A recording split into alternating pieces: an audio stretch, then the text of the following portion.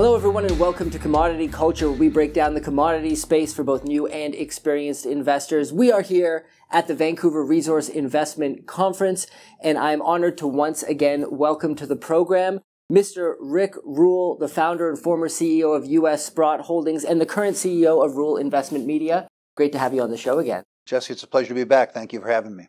Happy to have you, especially here in person at the VRIC. And I wanted to run through some commodities with you and get your thoughts. We're going to play a game called Bull Case, Bear Case. You are one of the people who taught me that it's always important to have a bear scenario to know what could go wrong. So let's start off with the precious metals, gold and silver. How do you see them currently positioned? A lot of people, yourself included, have talked about how we are in a bull run for precious metals. What are the main catalysts and tailwinds you're seeing here in 2023, and what could go wrong to derail your thesis? The bull case is really rooted in arithmetic. Gold has done well over millennia when people's confidence in other savings and investment products has been shaken. My belief is that the primary part of the bull case is negative real interest rates, which is to say, if you save in conventional instruments after inflation, you lose money every single year. The arithmetic around the U.S. 10-year Treasury, the world's premier savings and investment asset, is instrumental. The U.S. government promises to pay you 3.5% a year in a currency where the purchasing power is being destroyed, according to them, by 7% a year, meaning that you lose 3.5% a year, year after year after year. That's good for gold. The second part of the case isn't merely the compensation, but rather the credit. The U.S. government owes $32 trillion in on-balance sheet liabilities and over $100 trillion in off-balance sheet liabilities. Things like Medicare, Medicaid, Social Security, in other words, me. That debtor is servicing the debt with a deficit with a budget that's in deficit $2 trillion a year. So you don't get paid to take the risk, and the risk grows every single year. The third part of the bull case involves market share. The precious metals and precious metals equities share of the savings and investment market in the United States is less than 0.5%, down from a 4-decade mean of 2%. If debt and deficits and negative real interest rates merely cause demand for precious metals to revert to mean, that means that demand quadruples, which is precisely what I think is going to happen. The bear case is pretty simple too. The first part of the bear case is, of course, facetious, which is to say, the U.S. government balances the budget. Not in my lifetime, probably not in yours. Yes, I don't think so. Will interest rates ever go positive? Well, that depends on if they can control inflation. The truth is that the United States in particular is still a hugely diversified, hugely innovative economy. And it could be that the big thinkers accidentally arrange for a soft landing, which is to say that inflation falls below the rate of interest. If that happens, all bets are off for gold. That does not look pretty. I don't think it's going to occur. I do know, however, that in the United States, I live in a culture that's so amazingly innovative that a group of kids can take over a garage in Sunnyvale, California, and out pops Google. So anything can happen. If it occurs that our individual creativity amortizes our collective stupidity, then gold is in trouble. Right. And what about silver? Because a lot of people are looking to silver as more of a industrial metal at this point in time. There's a lot of a narrative behind its use in photovoltaic solar panels and being a part of the push for the new green economy. But of course, it also has a very long history as a monetary metal as well. Do you think silver's role as a monetary metal is shifting towards more of an industrial commodity? And how do you see silver positioned here? I'm in the middle on that. The truth is that a billion ounces of silver a year get used up in industrial processes. Photovoltaics is an example, but increasingly as a germicide in things like pollution treatment, water treatment, stuff like that. So there are industrial applications for silver. In my lifetime, which is saying 45 years as an investor in the silver space, that isn't what's mattered to the market. What's mattered to the market is that silver is the poor man's gold. It has a lower unit value, so more people can participate when the narrative takes hold. I'm not interested myself in owning silver for a $2 move or a $3 move. 3 times in my life, silver has given me a quantum move, and the silver stocks have magnified the quantum move in the silver. I'm not going to put a huge amount of my net worth in silver because I don't need to speculate at my age with my wealth. But I would love to repeat the last 3 silver bull markets that I've enjoyed in my career. If I might, the 1970 bull market saw the silver price go from $1.25 to $50. And the move in the silver stocks was more outrageous than that. Coeur d'Alene went from a dime to $65.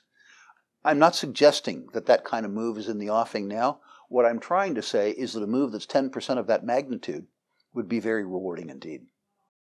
So I want to touch on lithium. Battery metals have been trending recently. Obviously, the price of lithium carbonate went up twice last year before coming back down again, but still hovering around levels near the first spike in prices.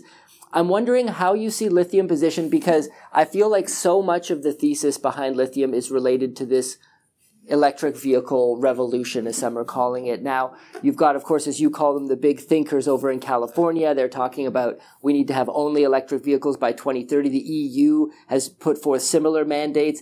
And I personally don't think it's going to play out like the big thinkers think it is. So without the whole EV aspect of it, is there an investment thesis for lithium, and what are your thoughts there? There is an investment thesis for distributed electricity, which is a fancy way of saying batteries.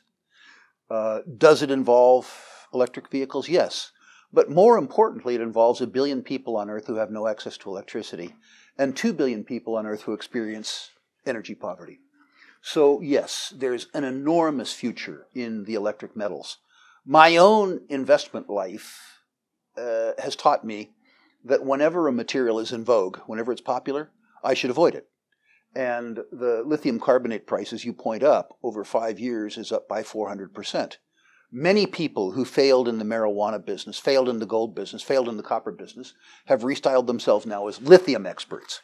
And whenever I see the lame, the halt, and the blind among the issuers attracted to a commodity, my own suspicion is that the commodity has run.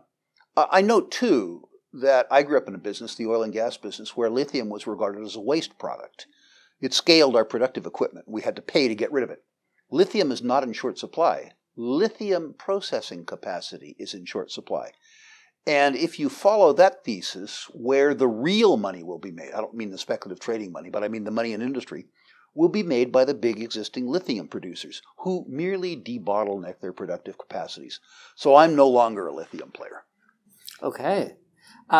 Switching to copper, because you were talking about the electrification of the world, and a lot of people are talking about copper not only once again towards the shift for the so-called new green economy, but as you point out, a lot of people don't have access to electricity currently still on the earth, and they would like to turn a light switch on. We're seeing the emergence of a new middle class in places like India and places like China, other places that are developing. So that all seems very bullish for copper. On the other hand, some people point to the fact that a large recession could perhaps bring about demand destruction that could kill the bull thesis, at least temporarily. So what is your bull and bear case for copper? Well, you did half the bull thesis, which is to say that the world continues to electrify. Even you. Even people in Western countries who are rich enjoy so much benefit from electrification. That electrical use, be it electric vehicles or other forms of electrical consumption, will increase. The amount of copper in an internal combustion engine car grows year on year, not just the electric vehicles. But the real growth in copper will come from 3 billion people in the world who experience energy poverty. Not just the power lines to get them the power, but rather what they do with it once they get it. The other part of the bull case is a bit more complex, which is to say that society has underinvested in copper for 3 decades. We are living as a species on copper mines that resemble me. They're 70 years of age, they're past their prime, they're old, they're fat, they're bald. We're living on Chuquicamata, 110 years old, Bingham Canyon, 150 years old. Grasberg, 60 years old. Escondido, the newcomer, 40 years old. These mines are past their prime. No matter what we do, copper supply is going to fall. No matter what we do, gonna fall. The bear case is what you said. It's recession.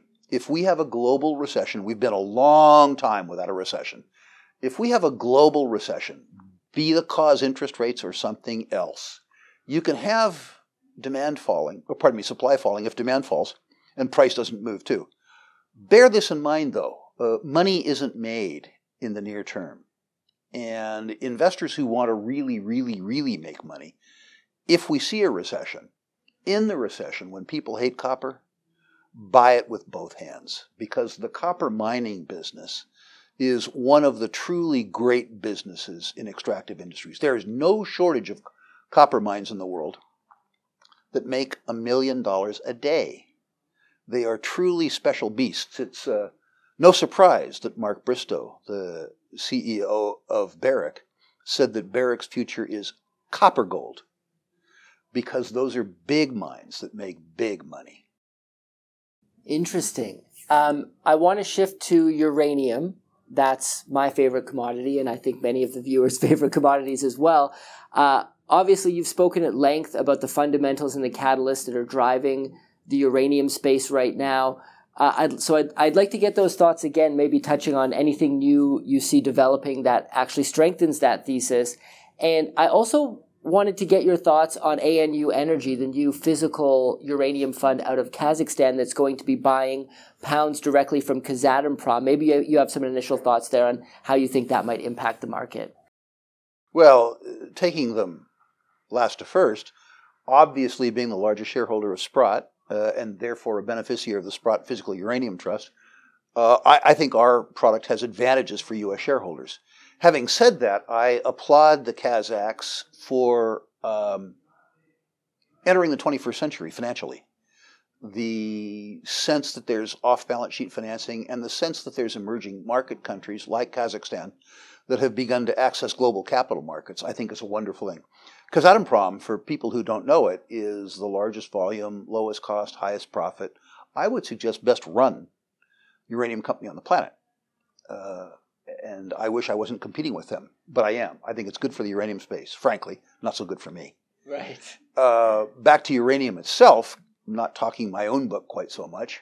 You know the bullish case for uranium. If you add all of the costs of production, but importantly, including prior year write-downs and cost of capital, the world is producing uranium for something like $60 a pound. And in the spot market, they're selling for $50. They're losing $10 a pound about 130 million times a year. Either the price goes up or the lights go out. It's that simple. And increasingly, the price is going up. So that part, everybody knows, right? Everybody knows. What's changed in the uranium market is two things. For years, I was saying to people, the turn in uranium will come when the pace of Japanese restarts occurs. And I don't know when that's going to happen. Well, now I know. 2023. When, by the way, the recent public opinion polls in Japan have gone from 70% negative to uranium to 65% positive to uranium. And the politicians have always been on the side of uranium in Japan. So the circumstance where they restart, assuming that they fully restart over 2 or 3 years, means that new consumption on top of existing production is between 10 and 12 million pounds a year. But more importantly, inventory regarded as held for sale, that is, the uranium that they'd stored that they weren't using, comes off the market. So you reduce supply and you increase demand.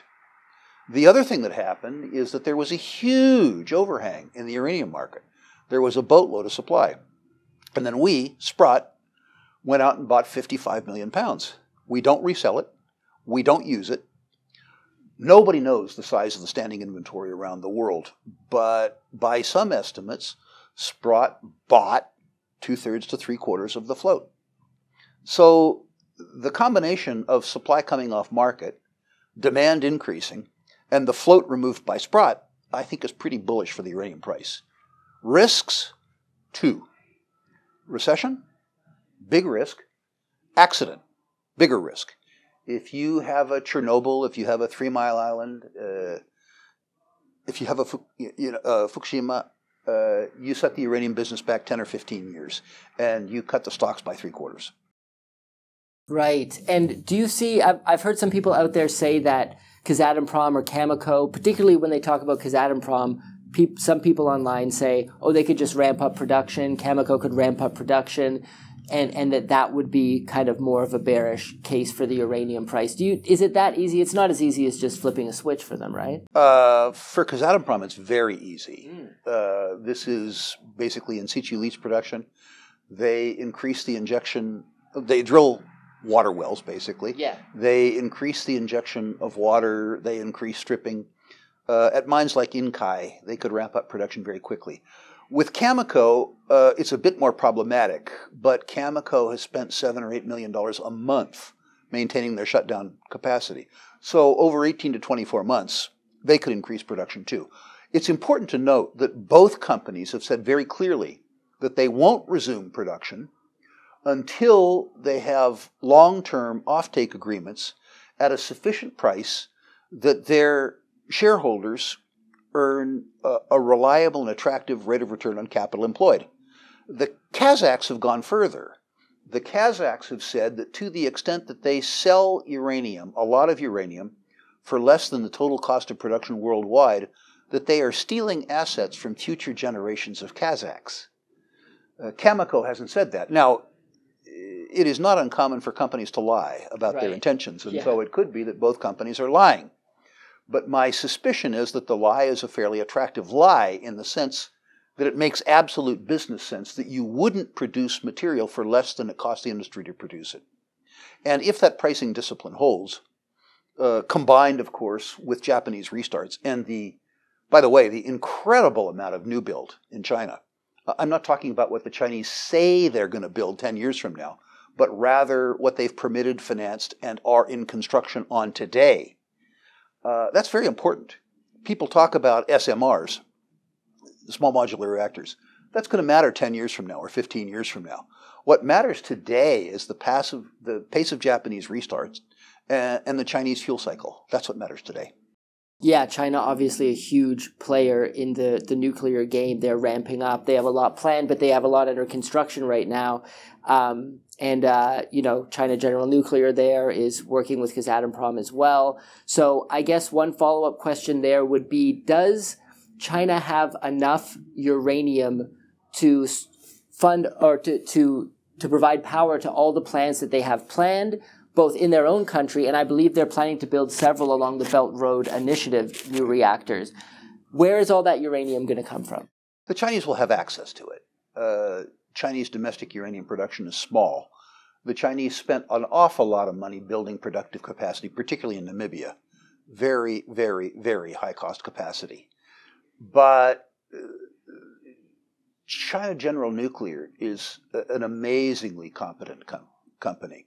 They will be able to get fuel from Mongolia. They will be able to access reprocessing capacity in Russia, no matter what the U.S. says. And they will have access to fuel from Kazakhstan, Niger, and Namibia. The truth is that the Chinese have proven to be very reliable partners in the uranium business. It might be that Western countries have a problem with the politics in China. But if you are from extractive industries and you have done business with Chinese companies, as I have for 20 years, what you learn is that they're very astute, and in my own experience in the private sector, they do what they say they're going to do. I suspect that they'll be well treated in the uranium business because they treat the uranium business well. Well, let's finish on oil and gas. This is a space I've become pretty passionate about recently. I've spoken with you about it before. It feels to me like a lot of these companies, including the big producers, are paying attractive dividends. They're doing share buybacks, and they're planning to increase both dividends and share buybacks. So it feels like, as you've said before, you're getting paid to wait. However, of course, we saw WTI go to over 100, and now it's been hovering around the $80 range. China reopening could be part of that story in terms of bringing on more demand. But you do have some people who are pointing to the fact that, once again, a global recession could bring about demand destruction. So what is your bull case and bear case for oil and gas? Well, the bull case is simply that the market is pricing in the assumptions that emanate from the World Economic Forum and the big thinkers, the Bidens, the Trudeaus, the rest of those political morons. Right. They would suggest that the industry will reach peak oil demand in 2030. And that's an insanity. It's a true insanity. It's an amazingly efficient fuel. And my suspicion is that peak oil demand occurs in 2045, 2050, and then declines gradually from there. I think we'll be making money in the oil business for 70 years. And so the terminal values that are assigned on a net present value basis to reserves are way, way, way overstated. Way overstated. What you say in terms of return of capital to shareholders is true and in some cases beneficial. It's important that investors not measure oil stocks by dividends, though. It's important that you buy companies that are making enough sustaining capital investments that they can maintain production. Mercifully, there's a lot of those. We have an odd situation where governments are asking companies to produce more to bring gasoline prices down while they're saying to them, we're going to put you out of business in 2030. Yes. So Biden has asked Chevron to invest billions of dollars, which he will then steal from them in 8 years. Right. And Chevron has responded as one might expect that they would, by increasing the pace of a return of capital to shareholders. It's odd that the political class, in their brilliance, has oddly made the oil and gas business an extraordinarily good investment from my perspective. Not their intention, but in fact the result. The bear case. Oh, I should say one more thing just for fun, just to get your viewers mad at me. Yeah. Many of your viewers are probably on the alternative energy bandwagon. And alternative energy has been good to me. I've financed it for a long time. On a global basis, we have now spent $4.6 trillion on alternative energies, and we've reduced the market share of fossil fuels from 82% to 81%. We've reduced it 1% for a $4.6 trillion expenditure. How much money would it take to take the market share of oil and gas down to 75%? There isn't that much money in the world. The bear case, a recession. That's the entire bear case. No amount of government stupidity can overwhelm the arithmetic. Government can and will make it more expensive to produce oil and gas. They are job-owning the biggest institutional investors in the world not to invest in oil and gas. They're job-owning the banks not to lend to oil and gas. They're job-owning insurance companies not to insure oil and gas. I'm in the insurance business. I'm insuring oil and gas. The fact that the great big guys walk away and leave opportunity for VRIC is, for once in my life, I owe the politicians thanks. My new bank, Battle Bank. When the big banks in the world walk away from the oil and gas business, little old Battle Bank, we're going to be there like white on rice, like crazy. And when the biggest institutional investors in the world walk away from one of the best investments in the world, the little investors need to say, thank you. Yes, absolutely. That very succinctly put. I think there's a lot of opportunity in that space still moving forward. And it was great having you on today. Before I let you go, could you let our viewers know where the best place to find you online and talk a little bit about your portfolio evaluation service you offer? I'll give you an incentive. If you like what I have to say about natural resources and you want to hear what I have to say about your natural resources, go to my website, ruleinvestmentmedia.com. List your natural resource stocks. Please no crypto, please no pot stocks, please no tech stocks. Just stuff I know about. I'll rank them personally, 1 to 10, and I'll comment on individual issues if I think my comments have any value. In addition to that, I want to talk to you about my new bank. If you'd like to borrow against precious metals, or you'd like to bank with a bank that pays in the top quartile of deposit payers nationwide, think Battle Bank. When you go to Rule Investment Media in the question and comment section, write bank. Awesome. Well, thank you so much, Rick. It was great talking to you, and we'll have to have you on again to continue the conversation. Look forward to it. Commodity Culture is a series on commodities and natural resources.